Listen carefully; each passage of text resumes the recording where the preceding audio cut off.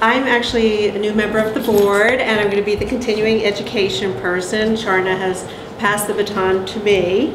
So I get the pleasure tonight of introducing our beloved rabbi who actually took a trip back to, for some of us, the home country.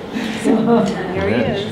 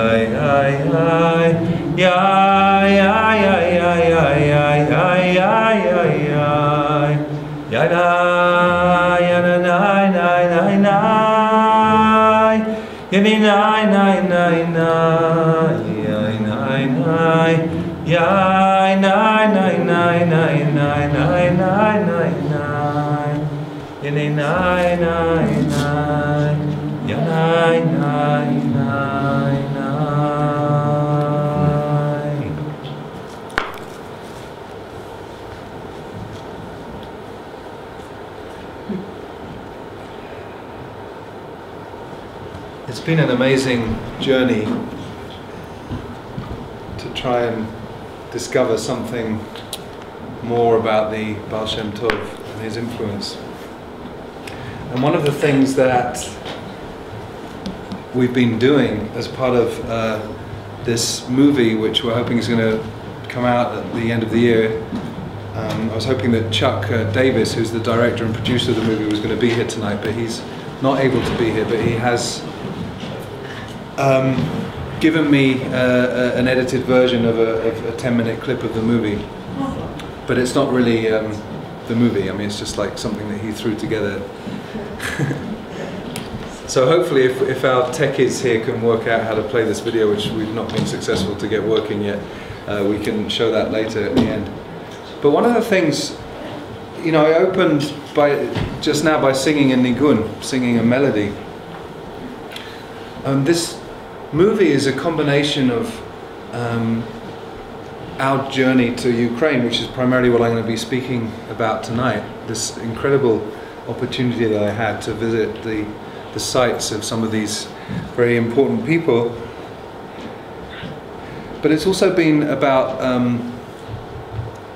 some interviews that we've been doing over the course of the last few months. We've interviewed some very amazing and wonderful rabbis and scholars and teachers, and just asking them the question, who is the Baal Shem Tov? Who is the Baal Shem Tov? And one of the questions that we always ask is there a nigun? Is there a melody that you associate with the Baal Shem Tov? And as many interviews as we've had as many different nigunim. But I can assure you that the nigun that I just sang is the true, authentic of the Baal Shem Tov.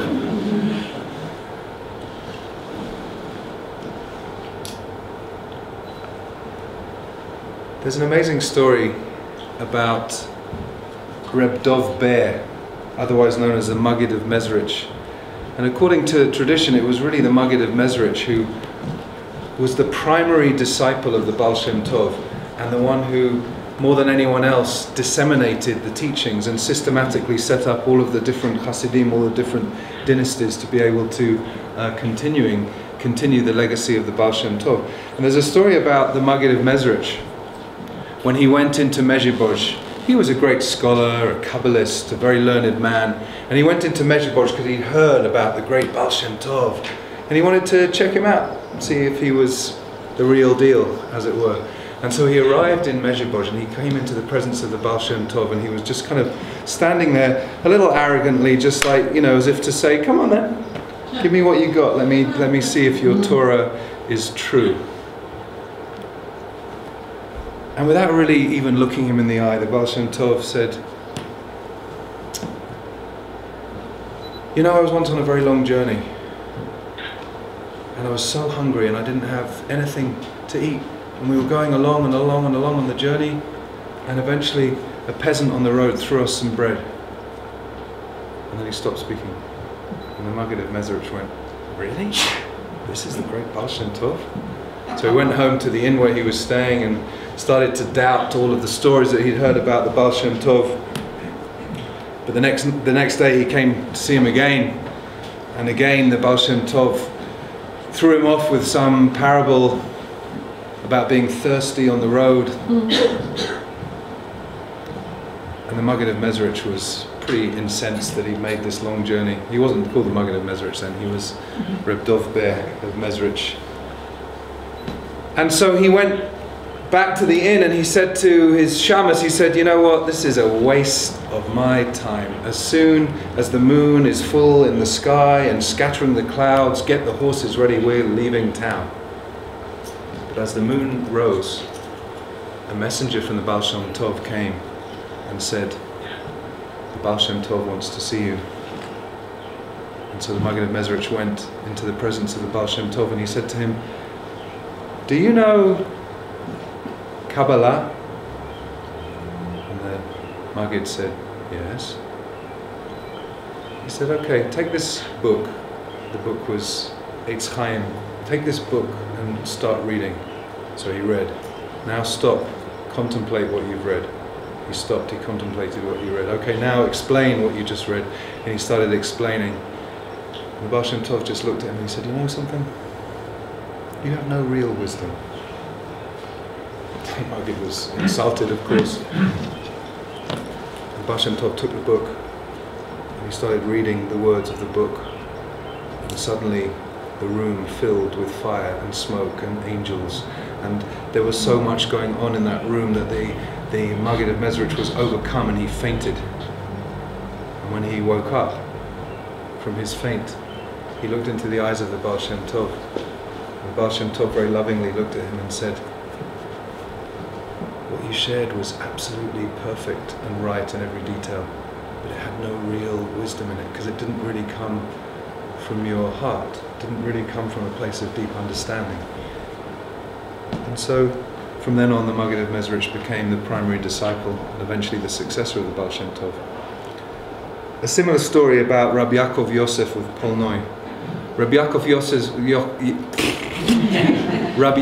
Yosef of Polnoi was the rabbi in Sorogod at the time, and he went one morning, as he did every morning, to the synagogue for minyan, and there was no one there. There was no one there apart from the shamas. He said, "Where is everybody? Everybody's in the market. There's a stranger come into town, and he's telling stories, and when he tells his stories, you can't help it. You have to listen." "What? He's telling stories at this time when we're supposed to have a minyan? We're supposed to be davening. We're supposed to be praying our morning prayers. How dare he? You go tell him he has to come immediately to come and see me." And so the shamas sort of walks out, and there is this stranger in town who, guess what, is the Baal Shem Tov, who's telling his stories, and he says to him, my master, the rabbi, Rabbi Yaakov Yosef, says that you have to come. And he was like, "Well, I'm just finishing my story." And he went back and he said, "Well, he says he's just finished." "How dare he? What impudence! Go tell him he has to come." And he went back and he said, "He says he really wants to see you now." He said, "Okay, I'm coming." In a very leisurely way, the Baal Shem Tov takes his time and he goes before Rabbi Yaakov Yosef, and Yaakov Yosef is fuming by this point. He says, "How dare you? Who do you think you are? You come into my community, you take away the faithful people of my community when they're supposed to be davening their morning prayers? Rabbi, it really does not become a man of your stature and your learning to be so angry. Instead, why don't you just listen to a story? Listen to a story? How dare you tell me to listen to a story? Rabbi, anger is not a fitting quality for a man like you. Listen to a story. And eventually something about the tone of the Baal Shem Tov's voice, he couldn't help but listen to the story. And the Baal Shem Tov says, you know, I was once on a journey. I was on a journey. And we had pulling along the carriage 3 horses. Each one was a different color. And no matter how fast we went along that journey, no matter how fast the horses were galloping, they didn't neigh. They wouldn't neigh. They wouldn't let out a sound. And then a peasant on the road cried up to us, loosen the reins! And we loosened the reins, and those horses started to neigh and neigh and neigh. And immediately Rabbi Yaakov Yosef started crying. He wept. His heart was split open, and he realized that the story was for him.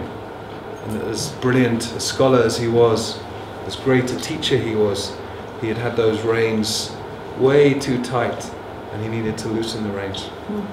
And he too became one of the most important disciples of the Baal Shem Tov.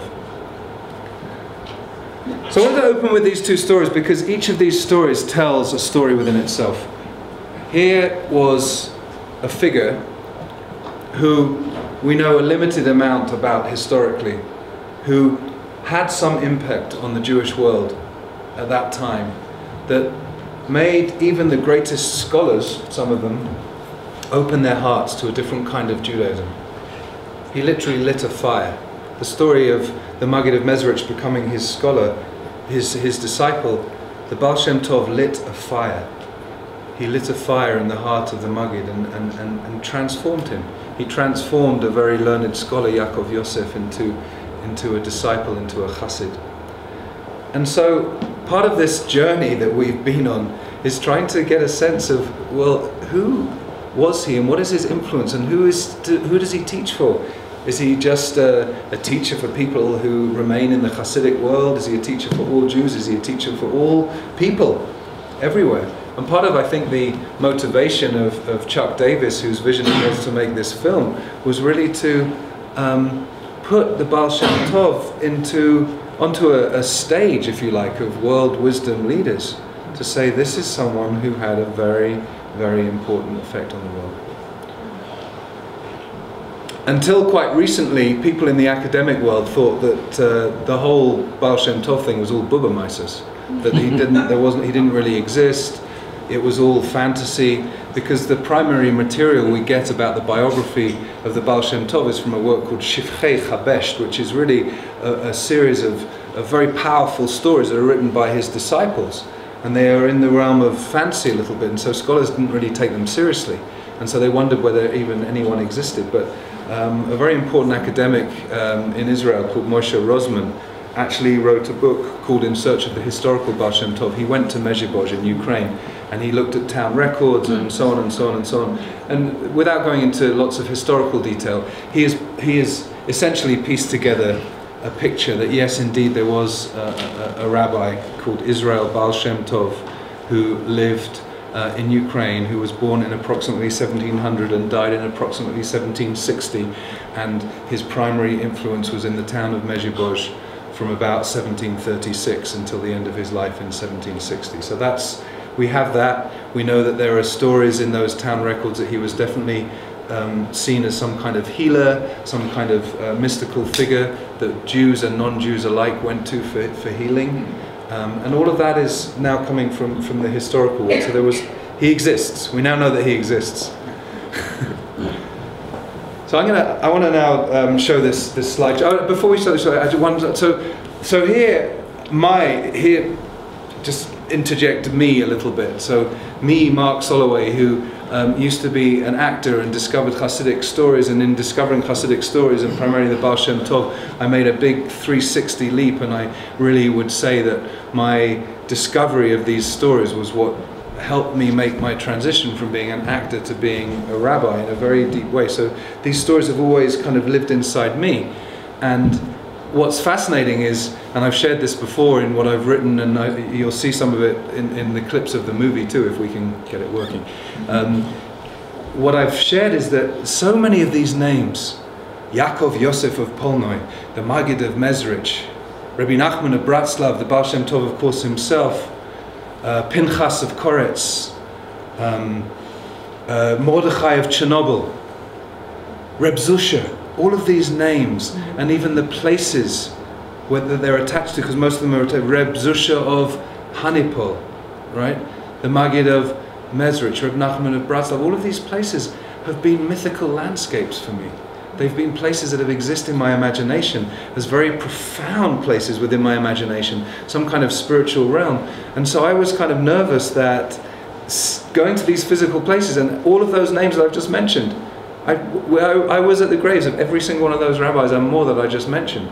You know, the trip that we went on took us from Kiev to Breslov, which is where, Kiev to Uman, which is where Rabbi Nachman of Bratslav is buried. From Uman to Breslov, where his primary student and disciple Rabbeinu Natan is buried.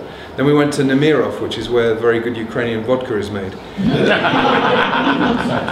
And then from there we went to Mezhibozh, which is where not only the Baal Shem Tov is buried, but also Baruch of Mezhibozh, the Baal Shem Tov's grandson, and Degel Machanai Ephraim, a very important Hasidic Rebbe, is also Baal Shem Tov's grandson. Reb Wolf Kitzes, who was one of his disciples, and the Apta Rav, who's Rabbi Yehoshua, Abraham Joshua Heschel of Apta, who's the great-grandfather of the Abraham Joshua Heschel that many of us are familiar with, who is buried right next to the Baal Shem Tov. So that was all in Mezhibozh. Then from there we went to Anipoli, which is where the Maggid of Mezrich is buried, and Reb Zusha is buried right next to him.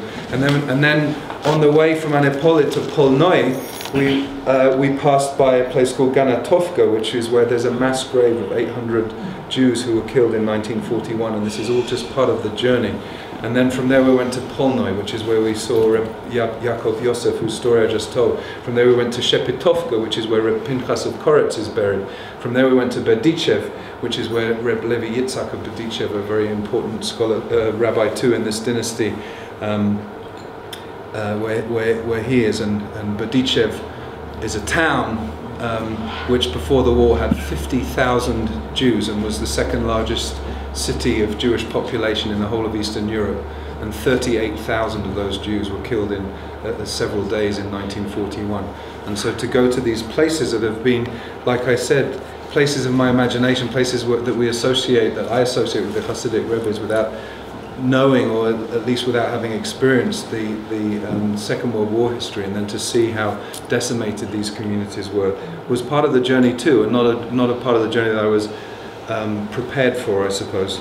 From Berdichev we went to Ganatovka, which is where Reb Mordechai of Chernobyl is buried, and then we went to Kiev, which is a whole story in itself. And before we actually went into the city of Kiev, we went to Babi Yar, which many of you know what happened at Babi Yar.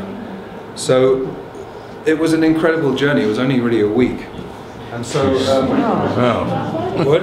Wow. So I want to share some of this journey with you now. The journey starts in Uman. The battery in my camera was dead when I was in Uman, so I only had 2 pictures which were taken on my BlackBerry. So this is the Sion, this is the grave of Rabbi Nachman of Bratslav. Can you make it full screen? And then from there we went to Breslov. This is a little Hachnasat Orchim. This is the view from the cemetery in Breslov over the Boulder River.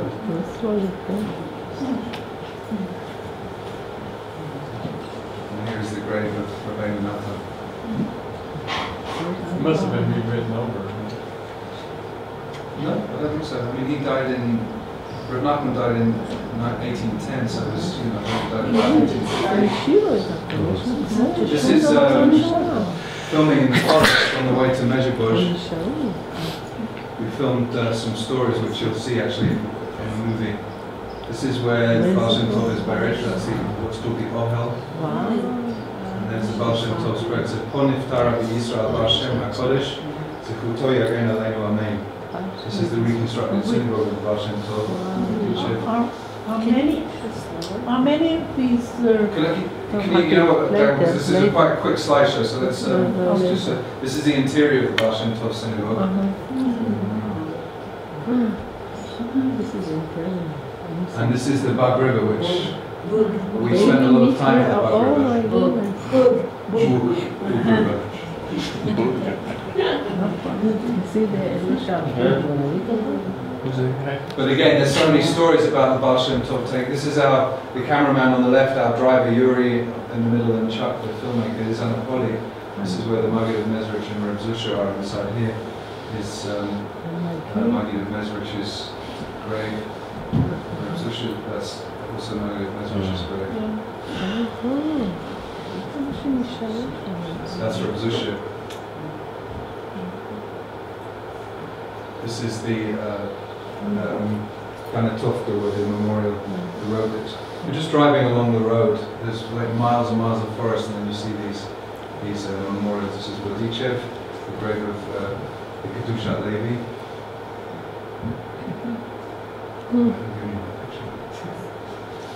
And his name there, you can see Rabbi Levi Yitzhak ben Sarah. He's always known by his father's name. This is the current synagogue in Vodichev.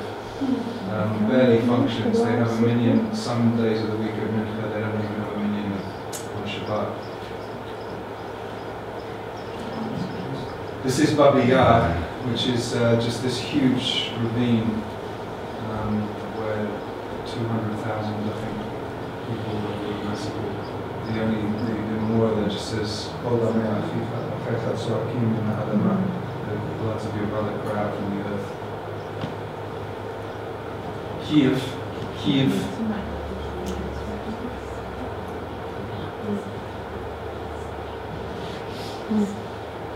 This is Bohdan Khmelnytsky, who very evil man, but seems to be a national hero in Ukraine.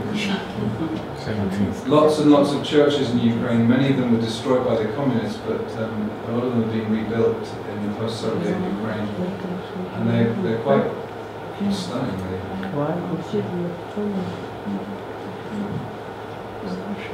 This was a very traditional Ukrainian dinner, and the guy behind me is one of the two chief rabbis of Ukraine. This is Shalom Aleichem.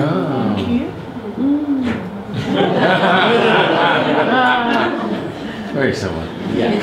This is the Podel synagogue, a synagogue that's very active. There's a yeshiva there, and they have minyanim every day.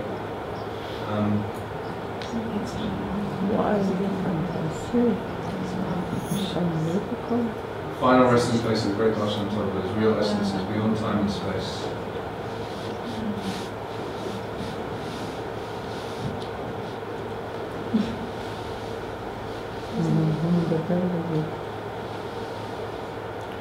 That's an image of the Baal Shem Tov.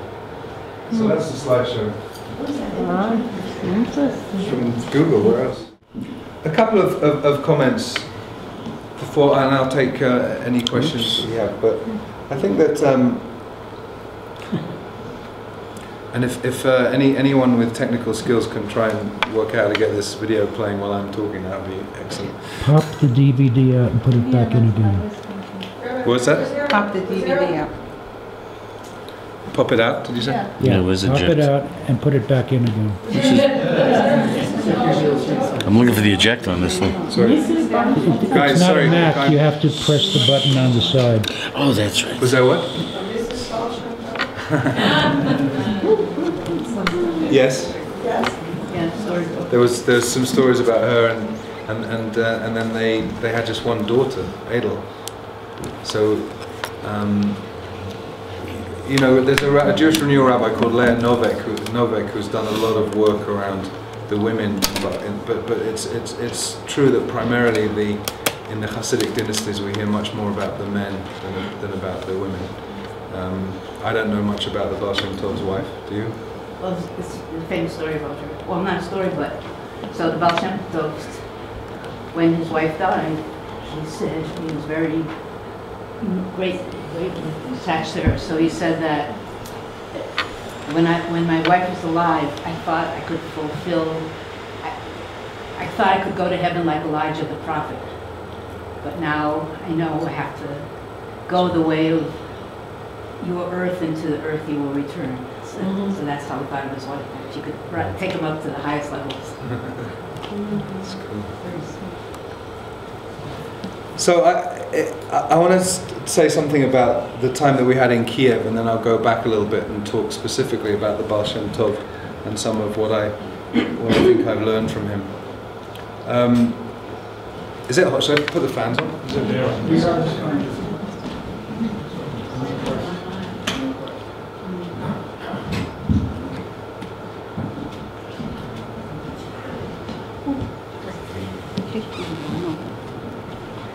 In Kiev, there is not one but two chief rabbis. The whole notion of chief rabbi, I think, is entirely the fault of the British Empire. There was really no such concept as chief rabbi, right, Bill? I mean, until the chief. It's not true. I mean, I guess if you talk about like in Talmudic times. Yes.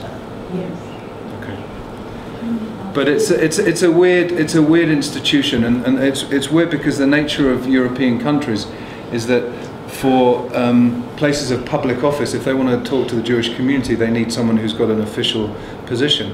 So post-Soviet Kiev, the first rabbi to actually go was originally from Brooklyn, a Hasidic rabbi from the Karliner, the Karliner Hasidic sect, Rabbi Yaakov Bleich, was the first rabbi to go back to Ukraine once after the Soviet regime ended, and he has the title Chief Rabbi of Kiev and Ukraine. And a phenomenon that's really started in recent years is that actually there's quite a lot of Reform progressive Jews in Ukraine. In fact, there's approximately 13,000 and about 50 synagogues throughout Ukraine that are connected to the Reform movement. And so when I started my rabbinic journey, I was actually in rabbinical school in London, and there was a student there, a Ukrainian student there, called Alex Duchovny. So Alex Duchovny became a rabbi. He went back to his city of birth, to Kiev, and the World Union of Progressive Synagogues actually gave him the title Chief Rabbi. The official title of Rabbi Yaakov Bleich is the Chief Rabbi of Kiev and Ukraine. So now the World Union of Progressive Synagogues gave the title to Rabbi Alex Duchovny, the Chief Rabbi of Kiev and Ukraine for the progressive communities. And it was an entirely political thing, so that those communities would have a voice and be represented when there were official matters of state within Ukraine. So it was very interesting that this guy who I'd known years before in rabbinical school is one of two chief rabbis of Kiev, and there's a picture of us having dinner with him. There's also a funny story which I wrote about, which was that apparently there's no such thing as what in England we'd call a launderette, and what in America you would call a laundromat. There are no public places to wash your clothes. A little, something you might need to know if you ever go to Ukraine. And I needed to wash my clothes because I'd actually packed very light for this trip, and then Chuck decided that actually for continuity he wanted me to be wearing the same shirt for the whole week. And so I had like a pile of clothes, and I was sitting with the chief rabbi of Ukraine, and he said, "I'll take your clothes and wash them and bring them back to you." So I'm very proud of the fact that the chief rabbi did my laundry for me. But so why am I talking about I think for me part of this journey was about the modern reality of the community in Kiev. The fact that a community that was once, how many Jews in Ukraine before the war, Bill? Oh, probably 2 million? More than a million, maybe 2 million. 2 million, yeah. Approximately 2 million Jews in Ukraine before the war, right? And now the most generous estimates would say maybe 300,000, which is actually quite a lot of Jews, but in the whole of Ukraine, it's a huge country, right? And so most of them are in Kiev. and most of them are pretty aging population at this point, right? But there's also a certain amount of revival and renewal coming. So it's like, we interviewed for the film both of the chief rabbis of Ukraine. Chief Rabbi Bleich didn't know that we were interviewing Chief Rabbi Duchovny. If he did know, he might not have agreed to do the interview with us, I don't know. But what's so fascinating is that if we're talking about the influence and the legacy and the history of the Baal Shem Tov, who is such an important figure, not just in Ukraine, but throughout the whole Jewish world, there's this sense of, well, who is his influence for? So clearly, for someone like Rabbi Bleich, who is like deeply immersed in the Hasidic world, he runs a yeshiva. He's a I don't know, 5th generation from a Hasidic dynasty. He's like, definitely in that world, but came from America. It's like it's very clear that because whatever sect of Hasidism you are part of, the Baal Shem Tov is the beginning of all of that. The Baal Shem Tov is where it all starts, right? But then, this other guy, this Alex Duchovny, a liberal rabbi, what connection is he going to have to the Baal Shem Tov? So so he's telling us on the interview, and I hope that some of this gets into the film, about the experience of growing up in Soviet Ukraine, having no access to Judaism, not being able to practice Judaism at all. The thought of him ever being able to be a rabbi was like so far from his consciousness, it wasn't even just a remote possibility. And yet here he tells us that his grandfather was a Hasidic rabbi, and that so growing up he heard from his mother all of the stories, all of the nigunim. It was so much a part of him. But for him, being brought up in Soviet Russia, where there was no actual practice of Judaism, he wasn't practicing any kind of halachic, legal-based Judaism. But with his mother's milk, he was getting Hasidic melodies and Hasidic stories, and they were so much a part of who he was. So when things opened up and he had an opportunity to go to London and study, and it wasn't, I don't want to get too far into the details about why he wouldn't have chosen an Orthodox path or whatever, but so, even though he's very much a liberal rabbi, he feels so informed. His Judaism feels so informed because of his own cultural heritage by Hasidic Judaism. And so I think it's really, I tell that story because I think that this notion of the Baal Shem Tov, and the notion that most of us here, defining ourselves as fairly liberal Jews, and not necessarily, I hope in some ways yes, but not necessarily feeling part of that Hasidic world. It's very different to the Judaism that most of us practice. And so sometimes we create notions of what Hasidism means, what Hasidut really means. And it seems to mean something very specific, a very, very ultra-Orthodox way of being, we haven't chosen to be a part of.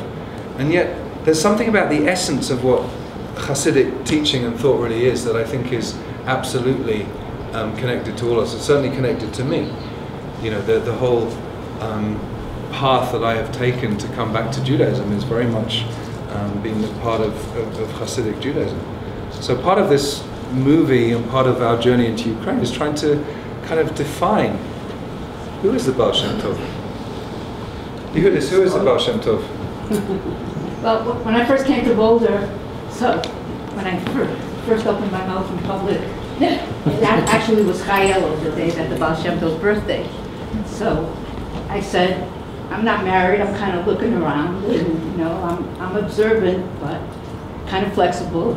But I have one stand, and the stand is I won't even consider dating somebody who doesn't think the world changed.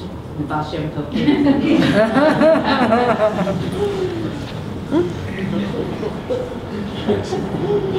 What were we going to say?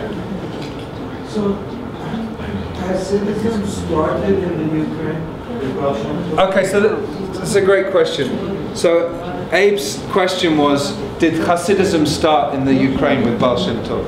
So the word Hasid right, comes from the same root as the word chesed, which means loving kindness, or compassionate, sometimes translated as. And so there's a definitely throughout rabbinic literature, the term chassid is used a lot. In the Mishnah, we have a very important Mishnah at the beginning of the 5th chapter of Tractate Brachot that says, that talks about a group of people called ha-Chasidim ha-Rishonim, the early or the first Hasidim.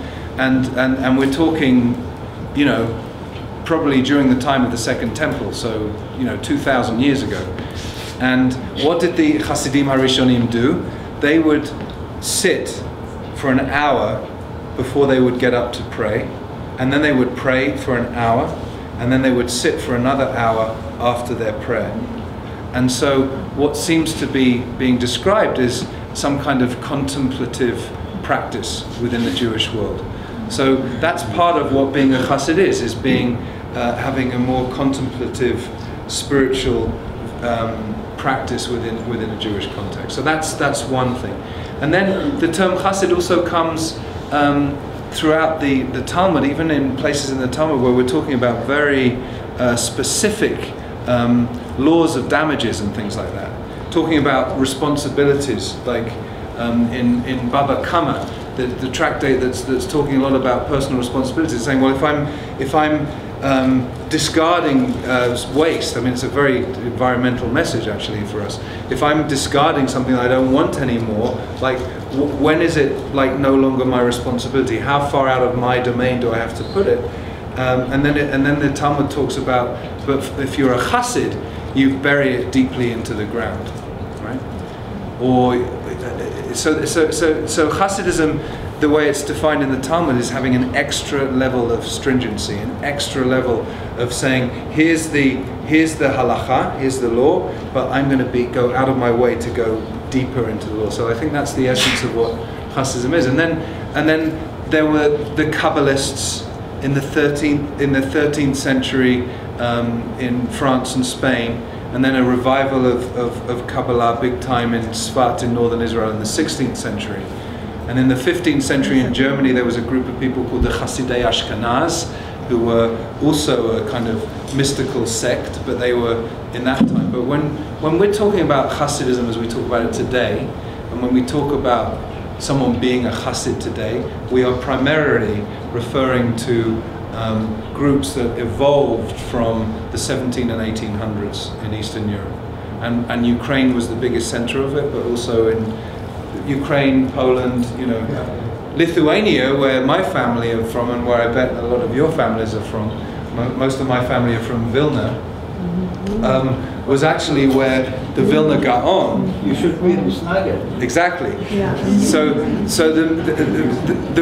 the term misnaged, right? Mitnaged in Hebrew is like an opponent or someone who's in opposition. So the mitnagdim were people who were fiercely opposed to what was going on. This radical, ridiculous movement of people like jumping up and down, and people like, you know, pouring out their hearts and singing and going into the woods and dancing. I mean, what nonsense, like what an aberration from what Judaism is really all about. I mean, I'm exaggerating it. But the Vilna Gaon, who, you know, a very, very important rabbi in Vilna, who according to my family story I'm descended from, was an opponent of the Hasidim. So I actually find it somewhat amusing that I'm involved in this project tracing the Baal Shem Tov. I mean, maybe my ancestors are quaking in their boots, I don't know. By now they're Hasidim. Huh? By now they're Hasidim too. Right. So,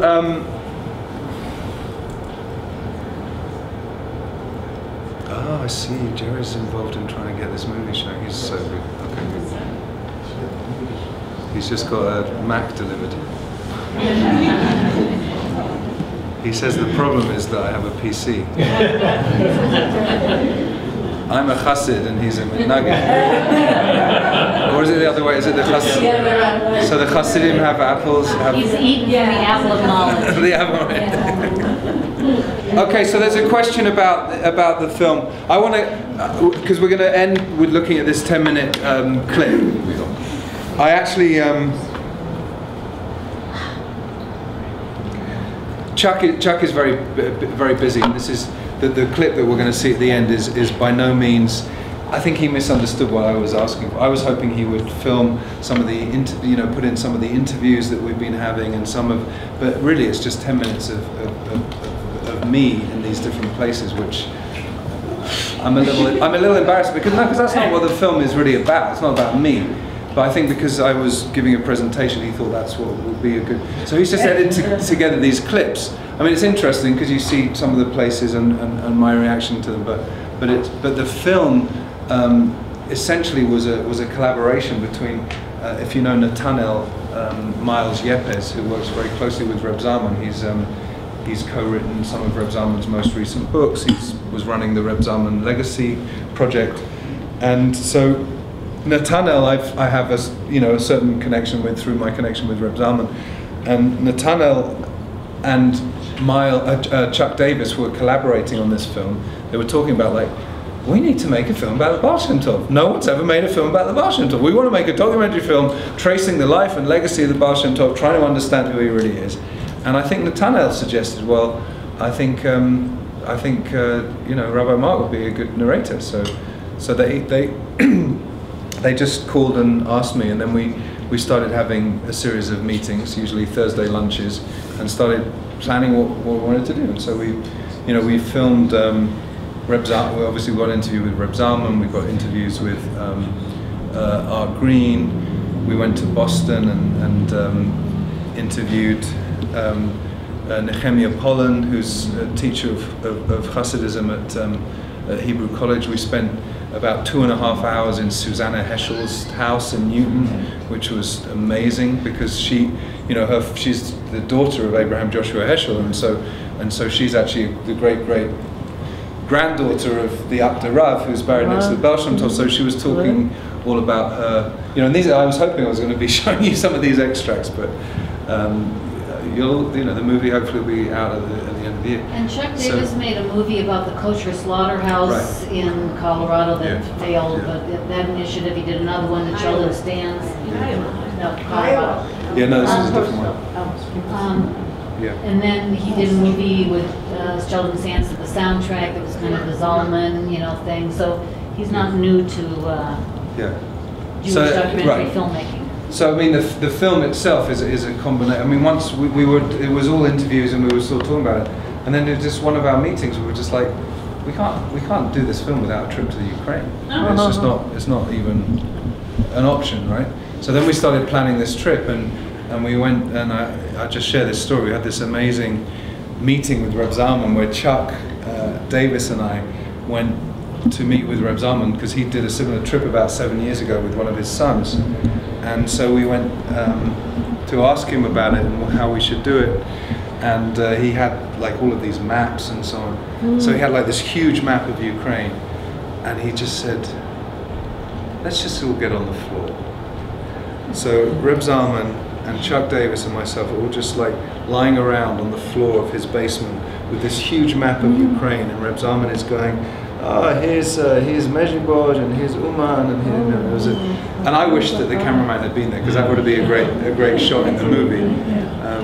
And the driver that we had, this guy Yuri, was a real character, and he had been the driver of Reb Zalman as well. And Yuri basically,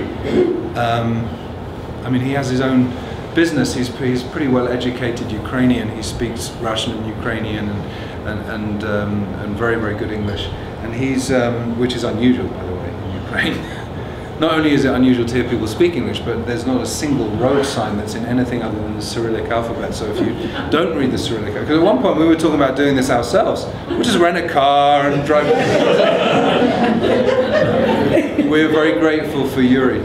And Yuri, what's very interesting about Yuri is that this is a big part of what he does. He takes groups of Hasidic pilgrims from all over the world, and he takes them on these trips to Uman and to all of these other places, to Mezhibozh. And so his framework is that he's used to, he gets to these sites, and the Hasidim, will get out, they'll daven, and then they'll get back in the car and go to the next site. So he was sort of, we we were on our, we'd be on our journey, and he'd say, okay, now we go to Hanipur. We get there, you get out, you pray, we get back in, we go.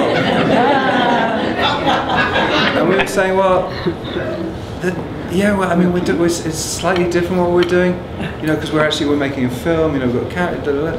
He said, yeah, no, okay, so we get out, you pray, you make a film, we get in, we go.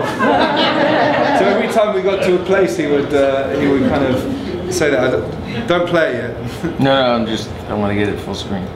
So it was wonderful time there, and actually, again, there's a scene that I'm really hoping will be in the movie. There was one night we were actually in Mezhibozh, and what's happened is around these places there's a very interesting character called Rabbi Yisrael Gabbai, who is a Hasid who's made it really his life's work to restore the graves of many of these Hasidim, and so he's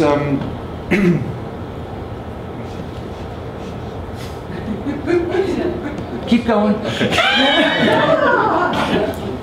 So he's set up in some of the places like these guest houses and things like that. The accommodations are actually extremely basic. So we were in Mezhibozh, and we were in this sort of very weird kind of hotel type accommodation, and we were there with our driver was staying with us, and we were just like, what does he really make of all of this? So half of his life he's like driving people around and taking them to these places, you know. He's a Russian Orthodox Christian. What does he make of it? So Chuck and Yuri and I had a nice cold full bottle of Nimirov vodka, and we sat down. Anthony set up the camera, and I just said, so Yuri, who's the Baal Shem Tov for you?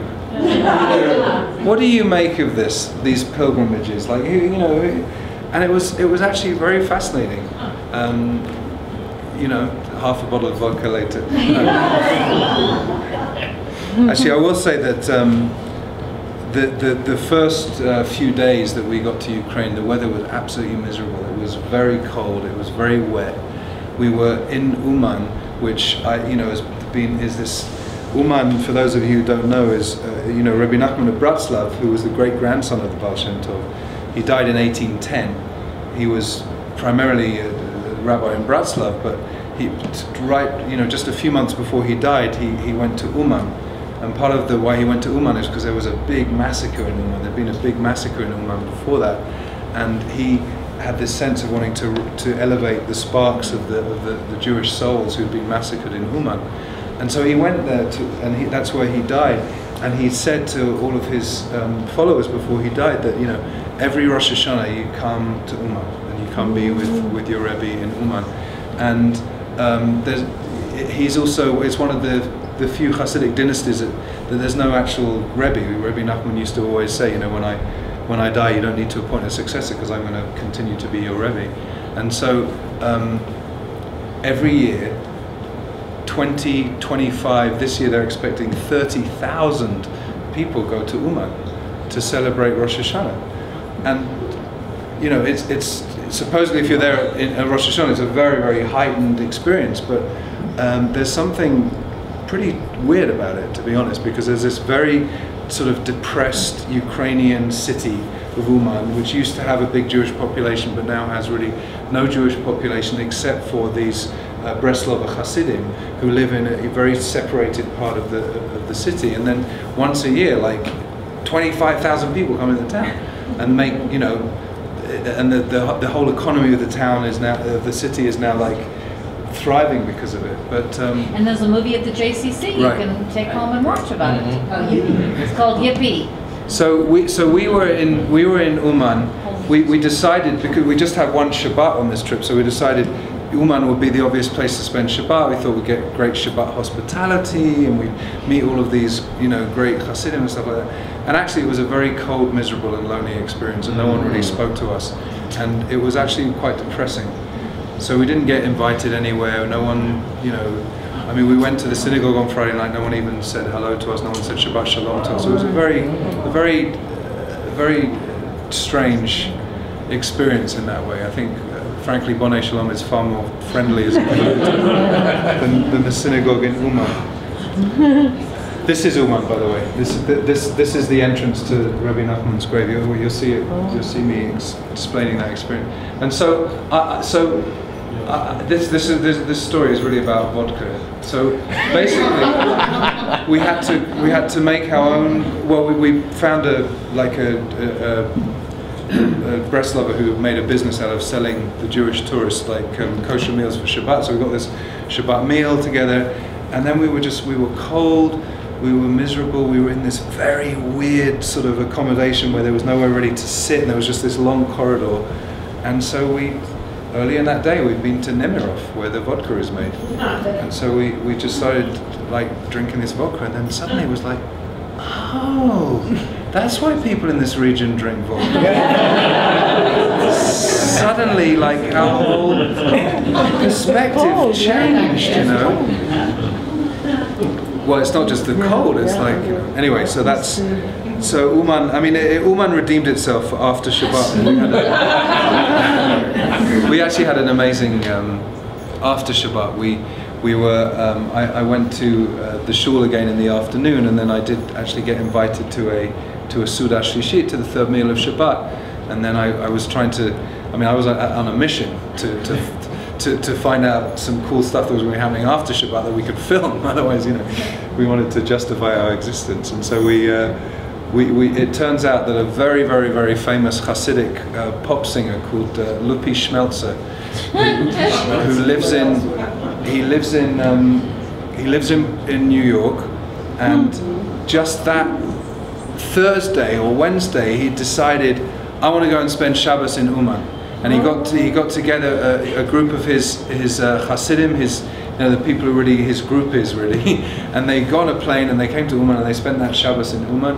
And he's like this a real character. I'm hoping he'll be in the movie, but he's not in this little bit of movie here. But so we interviewed him and he sang for us, and that was a very powerful thing. But all of that was really about the vodka, which was going back to Yuri, who really explained to us that he said, as far as he's concerned, all the Ukrainians, even though there's definitely tension, I'm not going to pretend there's not tension in Uman between this community that comes in once a year and takes over and the Ukrainian population, but and clearly there's a very, very, very big history of anti-Semitism in Ukraine. There's no question about that. But Yuri was, he said that when we said to him, so who is the Baal Shem Tov for you? He said, oh, everybody knows, Baal Shem Tov, holy man, great, and started telling him that, there's a folklore amongst non-Jewish Ukrainians that the Baal Shem Tov was a powerful healer, and he really understood, or he said he understood, the whole notion of people going to the grave of a holy man to get a blessing and to, give prayers at the graves and so on. There's a big tradition, and people gave me before I went kvitlach, little notes to put in by the grave, because there's a sense that the last place where the physical remains of a holy person is where you can connect to the essence of who they are. And so if you have words that you really, ways in which you want to have someone be an intercessor for you, that's what you do. So there's a tradition of that. Adele, did you have a question? You just answered it. Oh, okay. Good. So I want to. It's an interesting concept, this presentation, because on the one hand it is really about the film and it's about the journey to Ukraine, but really, the way we advertised it's also about trying to define the essence of who the Baal Shem Tov really is. What are the core teachings of the Baal Shem Tov? So Yehudis actually knows way more about the Baal Shem Tov and his Torah and his stories than I do. So I just she just has a short piece of Torah that is really, for her, defines the essence of who the Baal Shem Tov is, right? Yeah. So it's a little bit of a commercial also, you can hear why. So talking about the story of Rabbi Dov Ber with the fire in Pirkei Avot and Ethics of the Fathers in the last chapter, chapter 6, there's a teaching, Halome Mechavero, Perak Echad, Pasuk Echad, Afilu Mila Echad, Afilu Ot Echad, Tzarich Linhog Bo Kavod. That means if somebody learns from his friend a chapter in Torah, a verse in Torah, a word in Torah, and even one letter, so the learner, the student, has to give kavod, has to give honor to the teacher. So why is that? So the Baal Shem Tov's asked a question, you can understand, a whole thought, a chapter, a verse, even a word, because Hebrew words have so much depth to them. But one letter? Why do you have to give somebody kavod just for teaching you one letter? So he talks about how the Hebrew letters are really the building blocks of the universe. And if a person is teaching the Hebrew just as a language, so okay, you have to go from the building blocks of a letter to a word to a verse to a chapter. But if somebody is teaching, says the Baal Shem Tov, with the fire of Torah, every single letter has a life to it. And if the letter is being taught with life, from that one letter, kind of like a hologram or a fractal image, you can have access. It's like a portal to the entire Torah. So without that, yes, it's only one letter. You wouldn't think you have to give somebody respect for that. But if that letter is coming from the depths of the person's soul, that the Zohar says Israel and God and the Torah are all one, then that one letter can take you to the oneness of God and to the core of the Torah. So I say it's a commercial because hopefully in the fall I will continue the Hebrew alphabet class right here and share some of that fire with you. There's two verses, one from Mishlei, from Proverbs, that says, B'chol dachecha da'ehu, in all of your ways know God. In all of your ways know God. So, there's various ways to interpret that, but for the Baal Shem Tov and for Hasidic thinking, it's like, what does it mean in all of your ways know God? I mean, even in experiences that we think of as being mundane, as being not spiritual, as being not connected to Torah, as being not connected to God, as being the absence of God even, those too are opportunities to experience God. So the Hasidic paradigm really was taking what in some ways were very esoteric, Kabbalistic notions of cosmology and the way the universe works and angels and all that stuff, and bringing it right down to the Pintalayid, to this notion that we, in the way we live our lives, we can know God, not in some kind of mystical dimension, but just like, something that the way I eat my food, just every aspect of life has the capacity to bring holiness into it. And that's a very, very Hasidic idea. He also talks, the Baal Shem Tov talks a lot about the notion of Maloch al haaretz kavodo, that the whole world is filled with God's glory.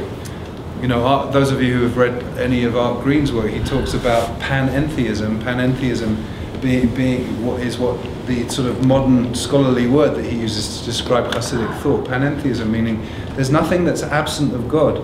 Even those experiences that we think of as negative, the people that we want to, it's like all of that is an opportunity to know God and to experience God. A classic in many, many spiritual traditions, the notion that every time we're triggered by something in somebody else, that a very, very clear teaching of the Baal Shem Tov is that every time we're triggered by something that irritates it in something else, we have to take it inside ourselves and say, well, what about me? What is that person reflecting that's about me?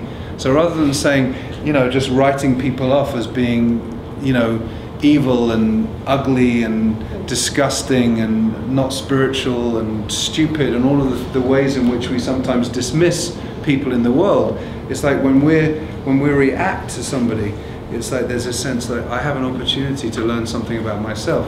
That's a very important spiritual idea. I mean, it's not unique to Hasidic thought at all. It's a very important part of spiritual life in general.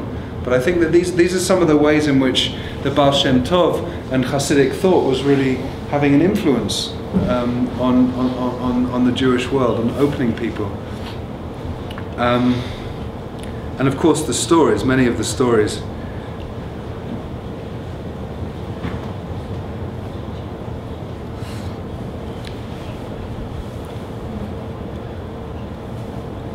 A story that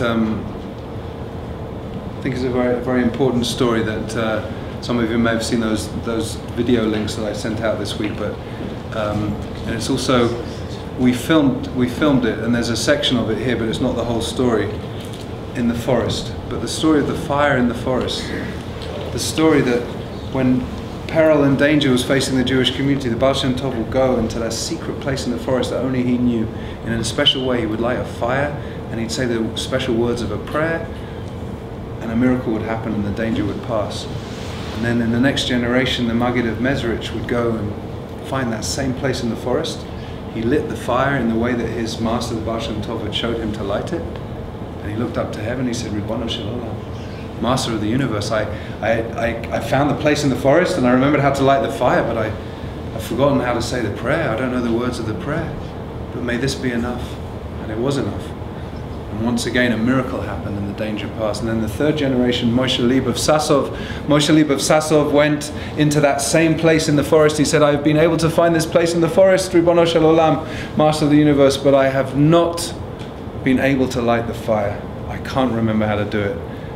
And I've forgotten the words of the prayer. But at least I found the place in the forest. May that be enough. And it was enough. And once again, a miracle happened. And then the next generation, Rabbi Yisrael of Rizhin, sat in the comfort of his armchair in his living room with his face in his hands. And he said, Ribono Shel Olam, Master of the universe, I do not remember the words of that prayer. And I've forgotten how to light the fire. And I've not even been able to find that place in the forest. But I do remember the story. And may that be enough. And it was enough. The miracle happened. And I think that for me, this story, and I'm trying to convince Chuck Davis to call the film A Fire in the Forest, that story is so significant in so many different ways. A fire in the forest. The idea that really the story, when we interviewed Rabbi Bleich, the chief rabbi of Kiev and Ukraine, without the other bit, when we interviewed him, and I said at the end of the interview, Rabbi, do you have a story that you think is the most important story of the Baal Shem Tov? And he said, you know what? The most miraculous story is that 250 years later we're still talking about him. And why are we still talking about him? Because there's something about the fact that the Baal Shem Tov lit a fire in the forest 250 years ago, more than 300 years ago. He lit a fire in the forest, and in some ways that fire is still burning. I don't know what that fire is. It's an elusive fire. It's I think for different people the Baal Shem Tov represents something different, but there's something about the influence that he had, and there's something about the influence that Ukrainian Hasidism had that is still influencing us. It's still burning within us. And so I think when I think of the Baal Shem Tov, I think of those stories. And the opportunity for me, who, as I said earlier on at the beginning, who really rediscovered my Judaism through those Hasidic stories. And as an actor, but there's something about the stories that opened me in a different kind of way. To have the opportunity, and at every single one of the grave sites that we visited, I told a story of that particular rabbi, and had the experience of being there. There was something very powerful about being in these physical places. As I said, I thought that maybe being in the physical places, the places where the actual names, these mythical names, for me, would take something away. But my experience, and I'm still processing it in many ways, and it'll be very interesting when we get to the stage that we put a voiceover track on the movie to see what kind of story we really want the movie to tell, because it's not clear yet. It's going to be, some of this stuff that you're about to see interspersed with interviews, and then there's going to be a narrative voice over the top of it, and music and some different things. It's not clear, but like if it was my movie, and it's not, if it was my movie, that's the story that I would want it to tell. That there was a fire that was lit in a forest 250 years ago, and that fire is still burning, and different people experience that fire and the effect that fire has in many different ways. But there's not a denomination within Judaism that's not connected in some way to Hasidism. I mean, you look in, I don't know about the American Reform, but you look in the English Reform Siddur, the English Reform prayer book. I mean, in the anthology of readings that they have in the back, there's probably 25 Baal Shem Tov stories in there. So it's like clearly the Baal Shem Tov is not just someone whose influence is for people within the Haredi, in the ultra-Orthodox world. He has this influence, and as much as we, and especially like the secondary part of the experience, which I haven't really talked about that much, seeing the actual destruction and of so many of those communities, going to Babi Yar and standing at the edge of this ravine and just building up these horrible nightmare pictures of thousands and thousands and thousands of Jews and others who were just massacred there. I mean, it's so profoundly heartbreaking and incomprehensible to have that notion and those images and those memories, and to imagine just before the war how incredibly vibrant and creative and ecstatic some of those Jewish communities were, and what's left of them, and yet to somehow feel that there's something about the fire in the forest, something about the influence of the Baal Shem Tov that's still so relevant. I think we're gonna show this, but I feel like I've been talking for however long I've been talking, and now the film is just of me talking again, which was really not. I promise you that was not my idea. Yes, Charlotte. Could you explain or talk a little bit about, the whole institution of rabbis in Hasidism, because other Jews didn't have that, and it seems, and in a way it's kind of strange, because it's like there's someone who tells you what to think, really, and as it is historically somewhat. I wonder if you could talk about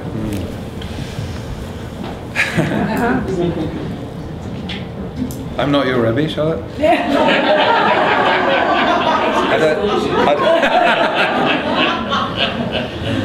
I think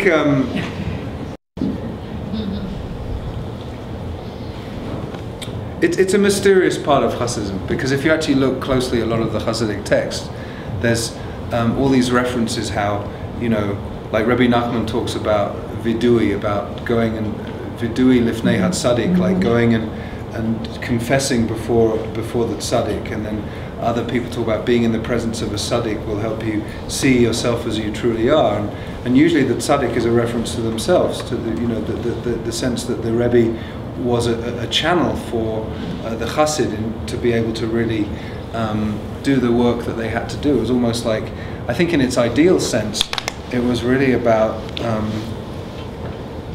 many people in that world have they have a Rav and they have a Rebbe. The Rav is the person they go to for halachic questions, like if they got a question like, is this kosher, is that kosher, whatever. But the Rebbe is the person who sees their soul, sees right into their soul, and gives them spiritual direction in order that they can really live a more authentic spiritual life. That's the notion, I think, in its ideal form. I think that the critique that many people, and maybe that I would have of it, is that it becomes like imitation. So it becomes, rather than the Rebbe being a profound influence on someone's spiritual life, it becomes about very closely watching the Rebbe and imitating everything that the Rebbe does and eating the remains of the food off his plate. And there is something that's a little, for me, I mean, I'm just being honest, for me it's a little, but do you have any comments on that, Yehudis? Well, there's this image that all of Israel is like one organ, and just like some people are more like the heart and the hand, so the Rebbe is considered the head in that sense, being the guy. Another term that's used is a medium connects rather than separates. So, like the fire image is also the idea of a Rebbe being the lamplighter. So that's the idea, to waken up the souls to be able to get closer on their own.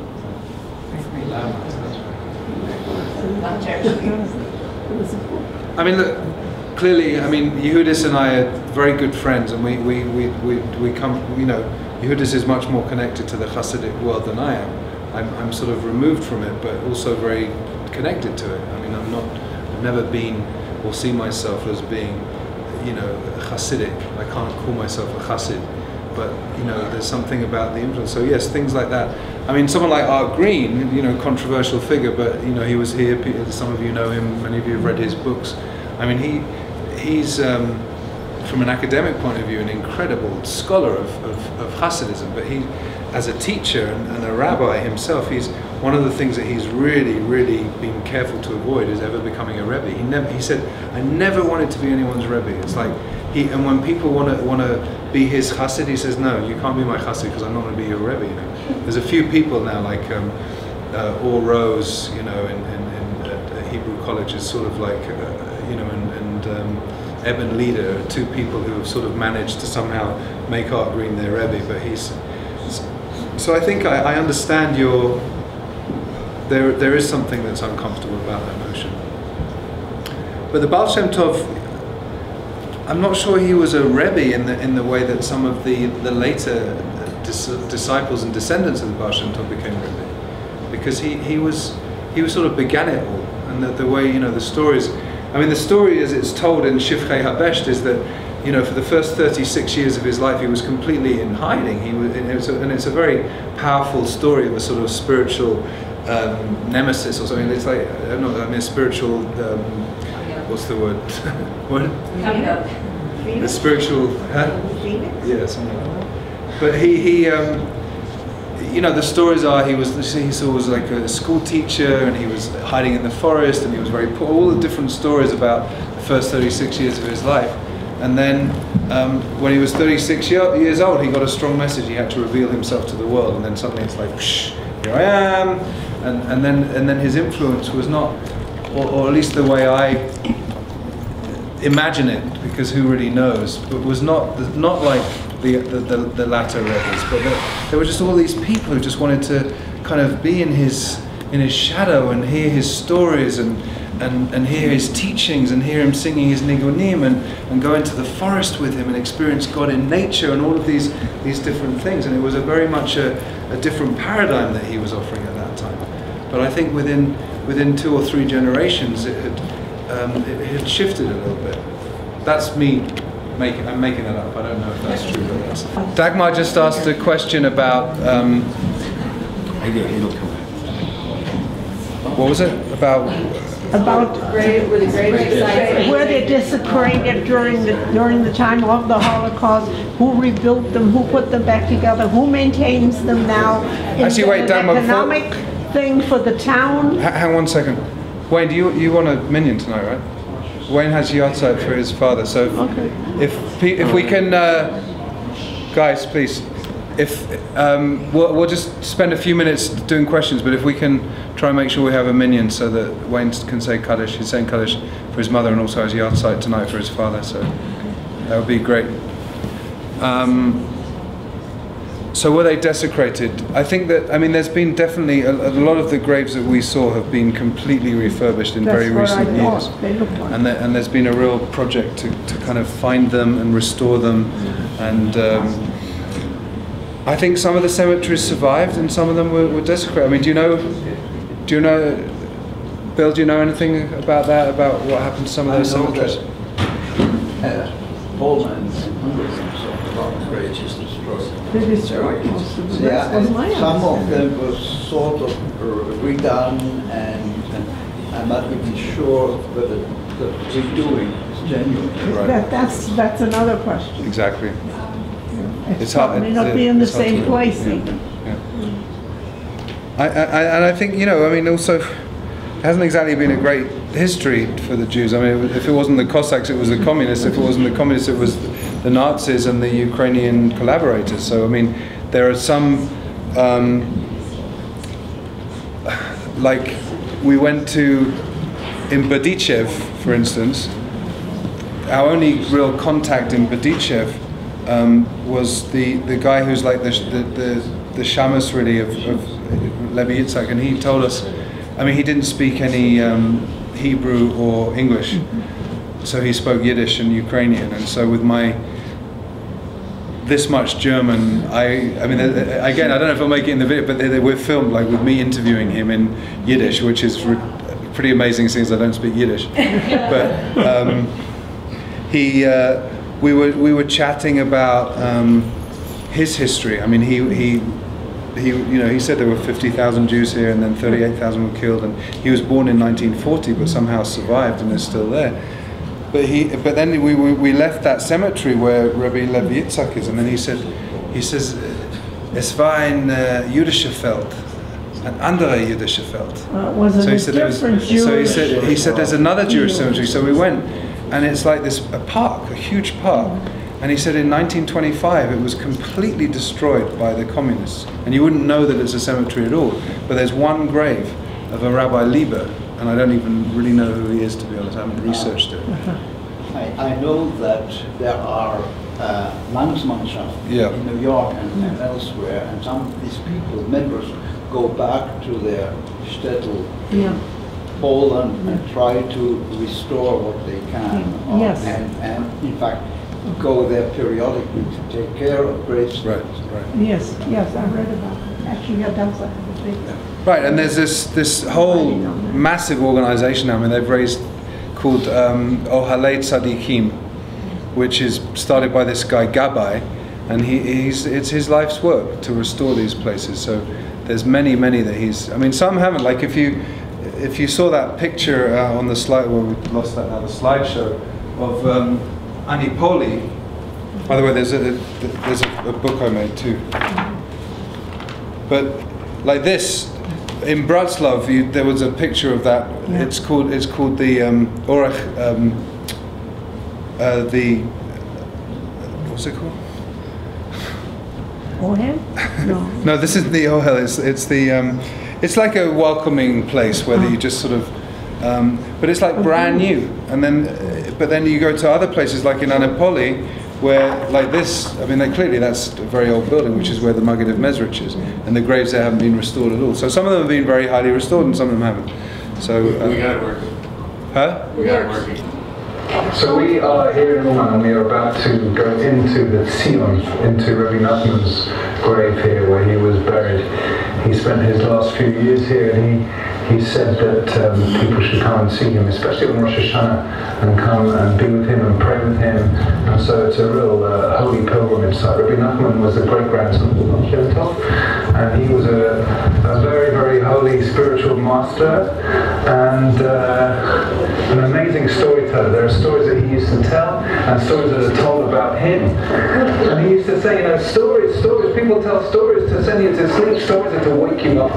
And his stories were really about waking up the soul to really experience the truth. And so many of the prayers that are said at his grave are about opening our hearts to serve in truth, to find our true way to be. So I believe the way in is here.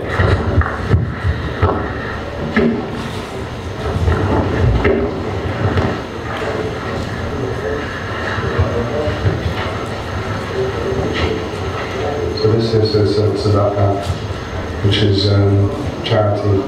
And this says in Yiddish word kvitlich, little petitioning notes, little prayers. And a couple of people back home have given me little notes that they wanted me specifically to put by Rabbi Nachman. I have two here. I want to tell you who they're from. With little notes and for these kvitlich.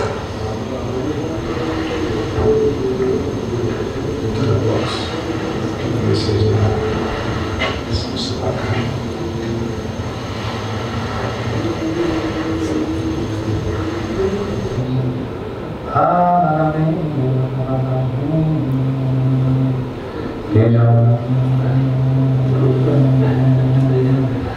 איך נשיר שידנאי על בנכם תדבק לשוני וחיכי לא את בנייכי אם לא עלה את ירושלים על ראש שמחתי. When I first discovered Rabbi Nachman, I discovered him in the world of my imagination as a master spiritual teacher and storyteller who really opened my heart in a certain way to a different way of experiencing Judaism. And so much of this journey is about landscapes that for me have been landscapes in my imagination, and landscapes in my soul, and landscapes in my heart maybe, and here we are in the physical places where a lot of this happened, the physical places where these great rabbis lived their lives and taught their Torah and did all their holy spiritual teaching.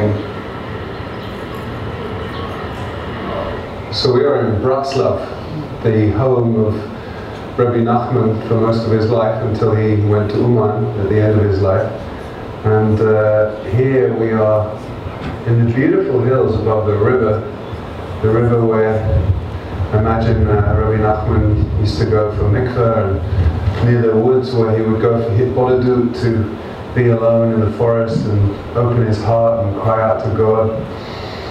And here we are walking towards the burial site of Rabbi Natan.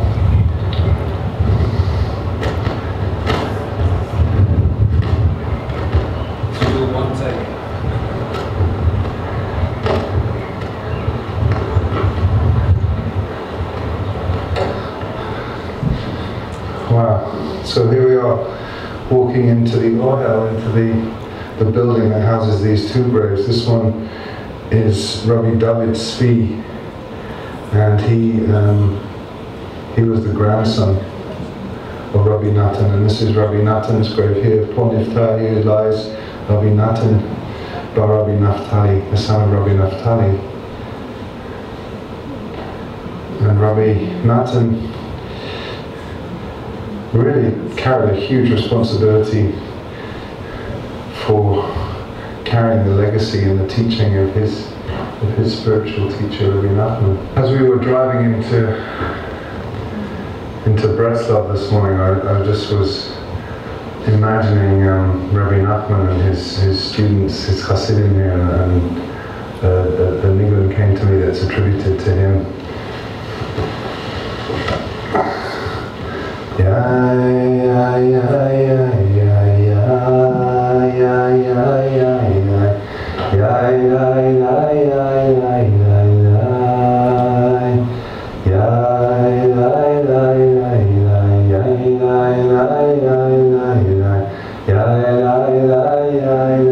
This forest is less than an hour away from Medjugorje. Medjugorje, the place where we're going to encounter the Baal Shem Tov. But knows, maybe we're going to encounter him right here. Because so many of the Baal Shem Tov stories and the Hasidic stories in general take place in the forest. The story is told of the Baal Shem Tov that whenever great danger was threatening the Jewish community, the Baal Shem Tov would come and he would find a special secret place in the heart of the forest, and in that place he would make a fire in a prescribed and special way, and then there was a prayer whose words, along with the fire and the secret place in the forest, had a power, and a miracle would happen and the danger passed. Remembering the story and the legacy of the story is all that we really have.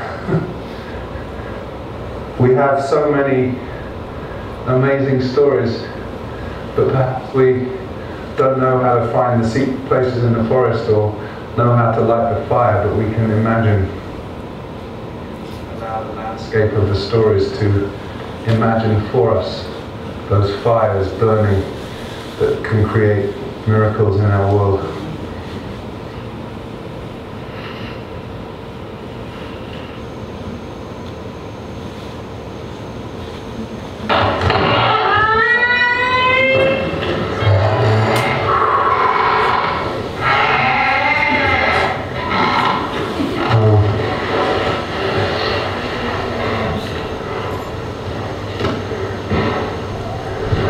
So this is it. This is where the Baal Shem Tov is buried. Kol Nifta, Hilai, Sovi, Yisrael, Baal Shem Tov, HaKodesh, the Holy Baal Shem Tov. I can really feel the holiness of this place. There's a lot of really powerful energy here. I feel like whatever the historical truth might be about this man, he has opened my heart in different ways and given me space for a different kind of Judaism, a different kind of Jewish experience. And I just have so many images in my imagination, in my heart, of just him in a forest dancing, and just what he represents for me and for so many Jewish people of all denominations and persuasions, and it feels like an amazing moment.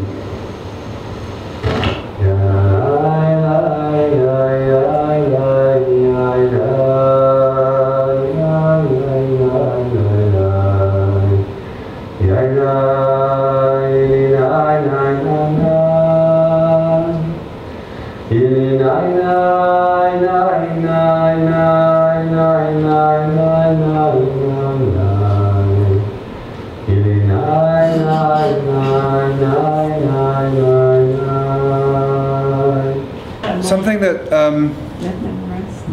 I've never been involved in this kind of project before, and really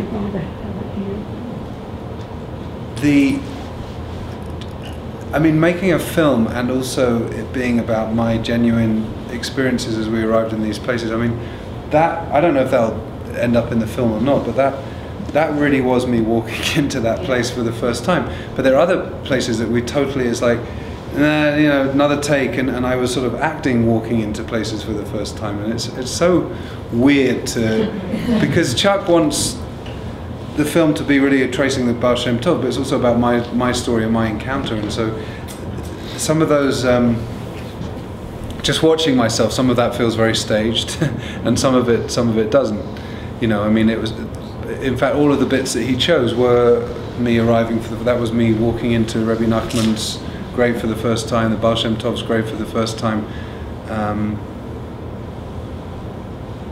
And in Bretzloff too, the three bits that he chose. I mean, they were sequential in the. I mean, I think he just, Chuck did not have much time to prepare this. I'm very grateful that he did prepare it, but it's not necessarily representative of the whole film at all. Rabbi Marc. Yeah. Why is the grave raised like a Machzirah? I have never seen that in Europe. I think you see it in a lot of the in Sfat for sure you see it. In Sfat you see it with it's something. It's definitely the way in Sephardi tradition, but when people are considered to be tzaddikim, you elevate their graves. Never seen it. And they weren't desecrated during the war? In Israel. Oh, I think they were. But this is all reconstructed. Oh, even the graves. I think so. The scripts are reconstructed. Oh, totally. That's all brand new, that stuff. See, that's what I was going to ask you, because I've never seen that. Because I always thought Judaism, put it in the ground. Earth to earth, and dust to dust. It's supposed to be in the ground. Yeah. That's why I was curious. Oh yeah, I mean that's not where his actual body. I mean, he's under there somewhere. It doesn't appear that way. Yeah. I mean, I was not. I had no idea how I was actually going to feel walking into these places, and there's something about. Different people who've done these trips talked about it, and there was just something about when I walked into that room, I was just very genuinely moved, and it was kind of weird to be filmed, and then at one point, they cut, and the cameraman said, the light was bad, sorry, we'll have to do it all again. I'm like, I'm not doing it again. That's all I got right now, So that was filmed. We arrived in Mezhibozh right around dusk, and the light was really fading. And it's like we just got there, and I was like, I have to go in, you know, because they were like on the schedule we were going to like do all the filming in there the next morning. But I said, I want to go in right now, like we just arrived. So they said, okay. So they quickly set up and then just actually filmed me walking in for the first time. But then the following morning we did the whole thing again, as if I was walking in for the first time, and various things. And none of it was scripted or anything. I mean, it was just kind of me reacting and experiencing. Ruth, you had your hand up. Did you see that you walked in for the first time?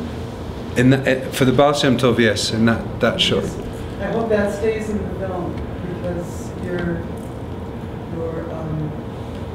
reaction was very powerful, and I was especially touched by your hand coming around the edge of the stone, and we don't see you, see your hand, and then when you sang that you can look out the window, on the far view.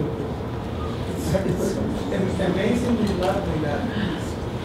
Please put the whole thing in. I have very limited say about the final cut of this film. That piece, that was very beautiful. Colleen, yeah. So I don't understand. Everything I know about the Baal Shem Tov is written about him by other people, not direct. Like there are no writings of his. It's a great question. Very good question. So, a typical model of Hasidic texts, I mean, never mind the Baal Shem Tov for the moment, but there's a lot of Hasidic texts that are based around the weekly parshas in the Torah. And what would typically happen is that the Rebbe would teach on Shabbos, often actually at Suda Shishi, at the third meal of Shabbat, and then, you know, the Hasidim who were closest to them, immediately Shabbat was over, would write down everything that they remembered.